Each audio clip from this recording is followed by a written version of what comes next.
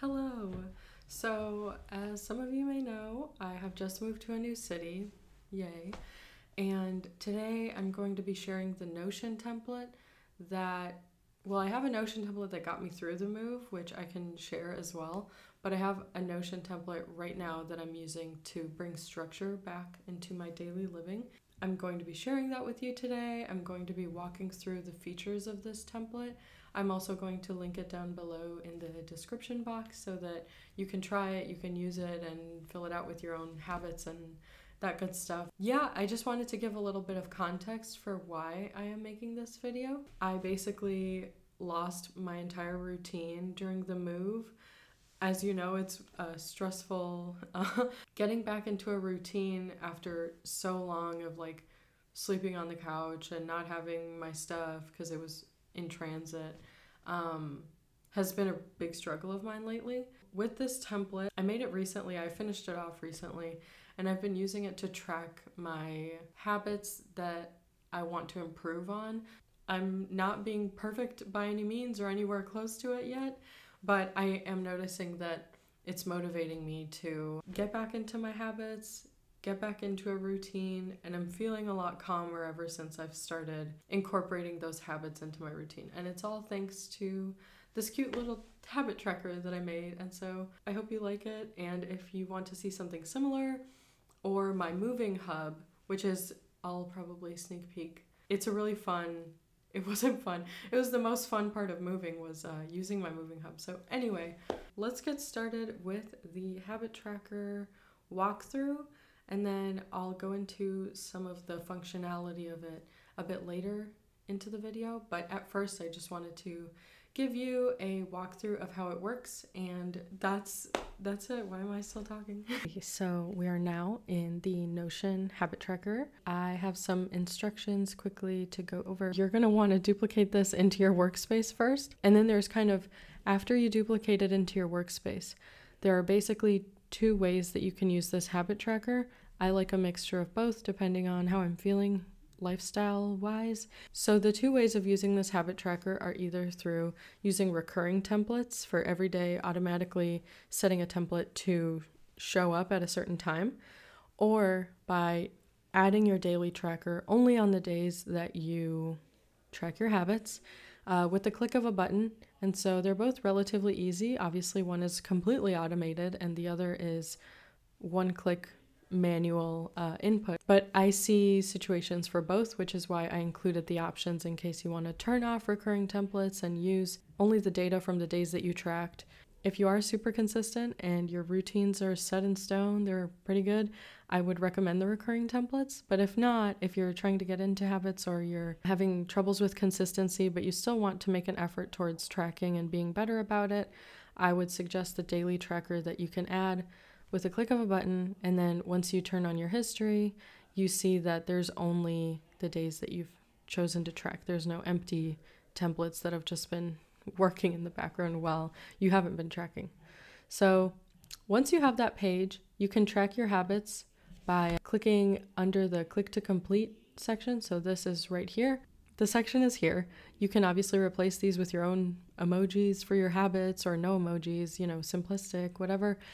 The reason I have these as separate buttons is because I like using synchronized blocks. If I open a new tab, I can show you my personal homepage.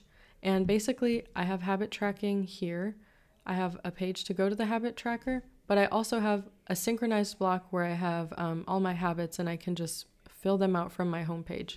So this block or several blocks of buttons can help you to select them, synchronize them, and then put them in different pages that you frequently visit so that you don't have to think, oh, I need to visit my habit tracker page every single day in order to complete my tracking. And obviously you can add today's tracker to this list so that if you don't already have a page that's recurring or a page available to you, you can make one from that synchronized block as well. Now we can move on to the different views in the main database of this template. So today's habits, I wanted to leave this empty. I actually filled it out like 3 times and then I was like, I should probably just record how this works.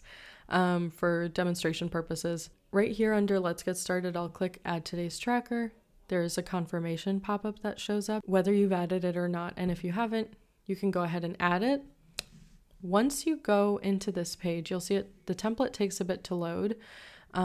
It does have a couple of buttons and features inside of it. You'll see your habits here. I have two buttons here. One is to make the tracker full screen, so we'll do that first. And then when you scroll down here, you'll see a morning check-in and a nighttime check-in.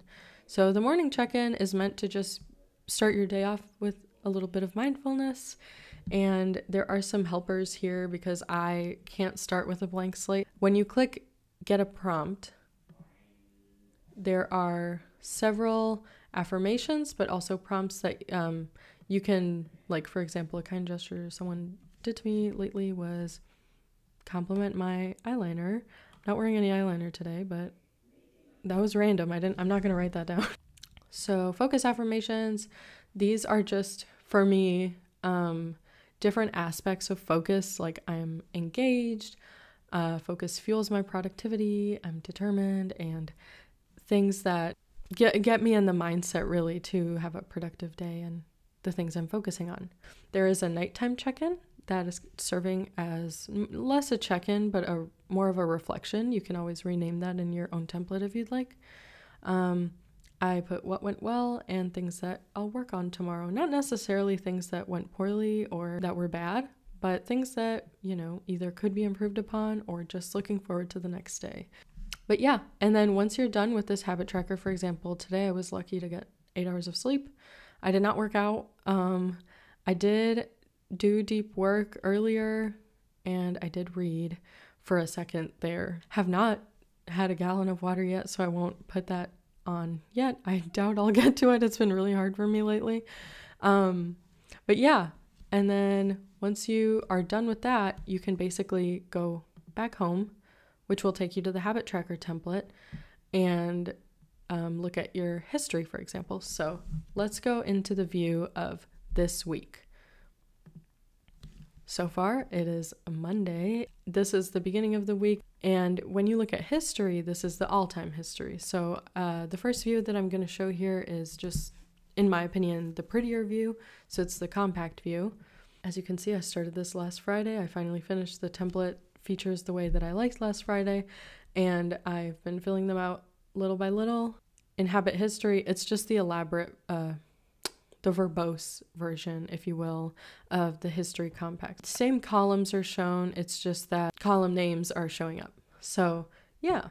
And then all properties, this is a view where if you want to edit you can edit your properties in any view, but I think this view is helpful to see what properties you have active and what's kind of going on here. So let's edit one of the properties just to, for example, the gallon a day for me is not going so well. So I'm going to change this to, I would start by editing first the actual property and having walk and just saying, hopefully there's someone walking here. Okay, perfect. So walk, edit property. Okay, so this is done. You shouldn't have to interfere with the formula property, but I'll just show you the formula so that you know kind of what's going on. Yeah, walk did automatically update to the new name of the property. But if, as you can see here, it's a checkbox. So to number would be, I think, 1 for it is checked off, or 0 if it's not checked off. So this is just adding all of the properties, the checkbox properties as numbers to later in the same edit property option, divide by the number of habits you're tracking. I divide by 5 since I do have 5 habits here, but obviously if you have more or less, you should edit this number so that your progress bar is showing up accurately. And I will bold this because I think I would forget this. Here I have just a text box that's code. I'll turn this to actual just plain text. You can edit the text box and then paste it in the Notion formula. And this last tip is just the habit tracking page that I shared with you had the button, the button for getting prompts and also the button for getting focus affirmations. So here is where those are like housed. It's pretty simple for now. I just wanted it to be a resource that you can quickly grab while you're filling out your habits. That has been the habit tracker. One last thing, if you do choose to turn off recurring templates, the way you can do that is here, and then the 3 dots next to the template, and then repeat, just turn this off. Please let me know what other templates you'd like to see. I do plan on sharing my moving template. I can show you a sneak peek of that really quick. It was a huge template to work on for my personal endeavor of moving, but I can share this as a cleaner template that's easily editable. Yeah.